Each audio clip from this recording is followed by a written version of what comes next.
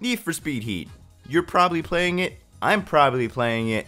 Everyone is playing Need for Speed Heat. Need for Speed Heat is probably the best Need for Speed game, at least since Hot Pursuit 2010. I don't know, maybe down the road I'll say it's even better than Hot Pursuit 2010, but for right now, for me, it's the best Need for Speed game since Hot Pursuit 2010. A lot of people are echoing similar sentiments, okay?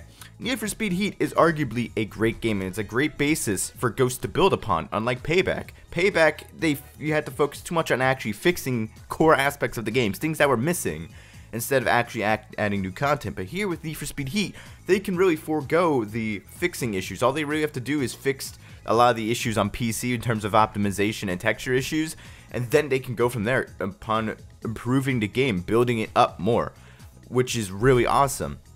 But there is one issue, something that I think should be the first thing they address after they get fixed with all the texture issues and bugs, and that is PvP.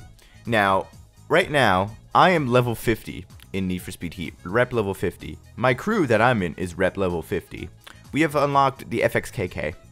I don't have it yet. I'm currently grinding enough races to actually afford the FXKK because it's $2.2 million on top of reaching crew level 50. But once I get this car, what else is there to do? Like, after you've done everything in the game, you've beaten the story, you've done all the racing side missions or whatever, the driver stories, and you've gotten all the cars you want, what really is there to do? There really isn't anything kind of driving you forward. Nothing really keeping you coming back. And I don't want to compare this game to the Crew 2, but the Crew 2, for as bad as the Crew 2 is, there is still something that brings people back to the game, and that is the PvP, and that is the Summit. Now, I'm not saying that Need for Speed Heat needs something like the Summit. That takes a lot of effort to put in. You need a lot of manpower just to keep that running and fresh every week, which they're obviously failing with the Crew 2. But if you want to look at a better game like Forza, you have Forzathon. Every week, there's a new Forzathon event, and there's new cars and everything. Again, with how big Ghost Games is, I'm not really expecting a Forzathon level-esque thing feature to come to Need for Speed Heat. That would be awesome, but I'm not really expecting it anytime soon.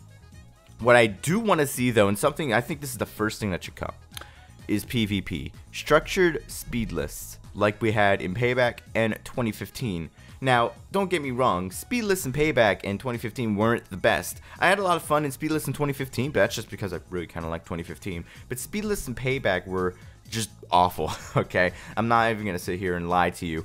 And the main reason why these two things were awful was because of the netcode. And then also because there was only like 3 cars that were viable. All the others were just not viable. There were 3 cars that were OP. The RSR, the Huracan, and the Beetle, I think, in Payback was very OP.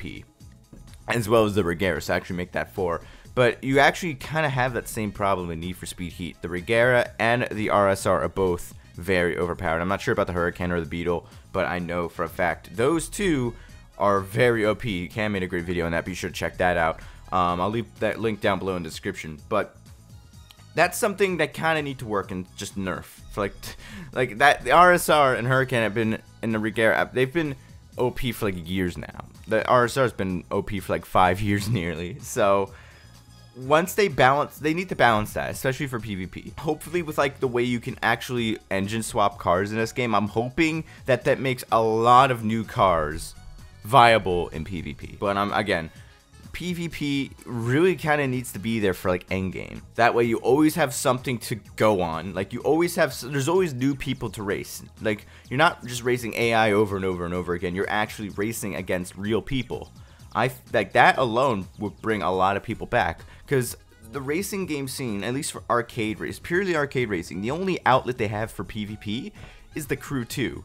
And the Crew 2 is dog shit, so like I don't think people are going to be going to that anytime soon. But Need for Speed has a really good opportunity to capitalize and corner the arcade racing game PvP market, the very small one that it is. But they can still capitalize on that because they have a really good foundation for it.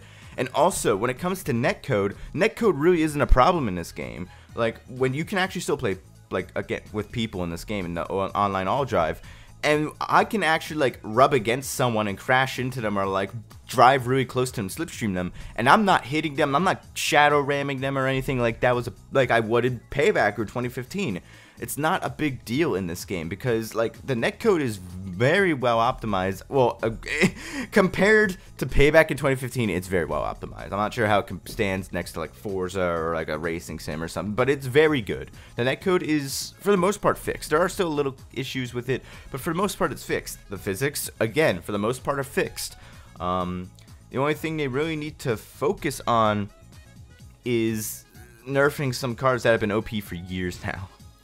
And then also, when it comes to speedless, when they do come out, I'm kind of hoping that they're, like, I wouldn't mind just a bare bones PvP list coming out now, but with like a more robust system coming out later in the future. Just something to keep people coming back to the game after they've reached level 50, after they've beaten the game, and after they've gotten the most expensive car and have ranked up their crew to the highest level. There needs to be something there for the end game. This isn't like 2004 or 5 anymore when like games could get away with that stuff. Even then, games like Most Wanted and Carbon, they had multiplayer. Especially on like the 360 and the PlayStation 3, they had multiplayer, and on top of having the main campaign, on top of having the challenge series as well.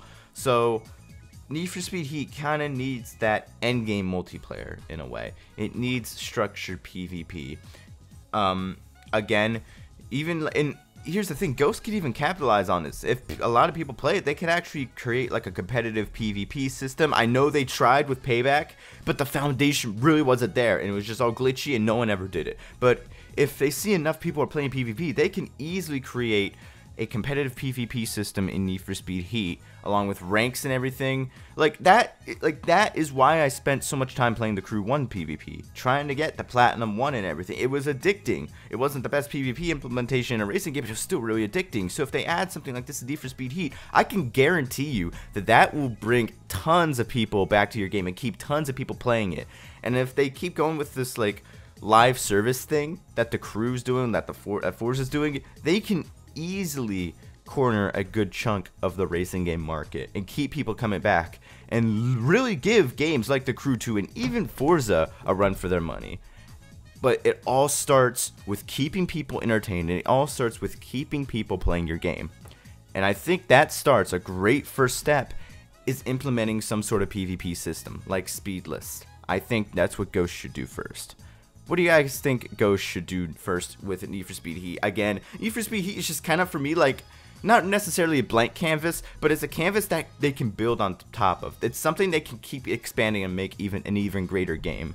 And the fact that the game is just great on its own is awesome, but I kind of see it as like something that they can really expand upon if they really work hard. What do you guys think about it? Be sure to leave your suggestions down below in the comments section. But that's all for now. Thank you guys so much for watching. I will see you guys in my next video. Have a good one, guys.